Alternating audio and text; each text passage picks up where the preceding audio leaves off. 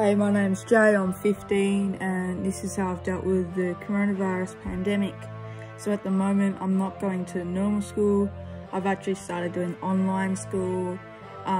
People aren't going to work, people are doing it from home. Mountain bike tracks have closed, basketball's closed, footy's closed, everything's been halted just to stop the spread of coronavirus. And so I decided that I really want to build a track so I do get out and I can ride my bike even if I'm not driving there.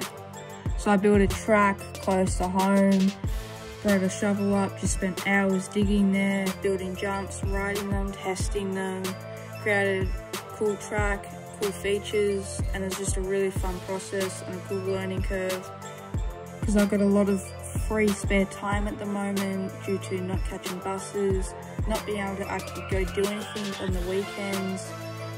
So I've really just put all my time and work into this and it's really paid off.